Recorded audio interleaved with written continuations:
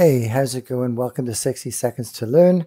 Today we're going to talk about what happens if you pull some media into your timeline and then you're in here and you want to move it.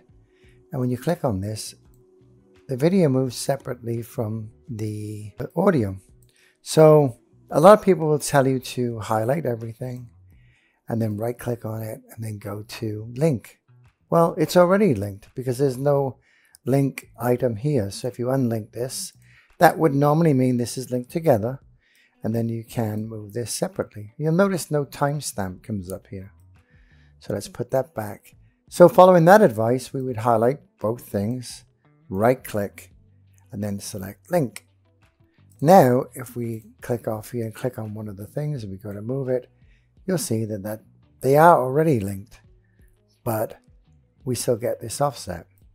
So what's going on? Well, the simple fix is that this guy right here isn't turned on, called link selection. So you click on that, and then when you hold on a clip and move it, everything will move back and forth together. And that's it for this quick tutorial. Give us a like and subscribe if you enjoyed it and you want to see more stuff just like this. So have a great one, and we'll see you on the next one.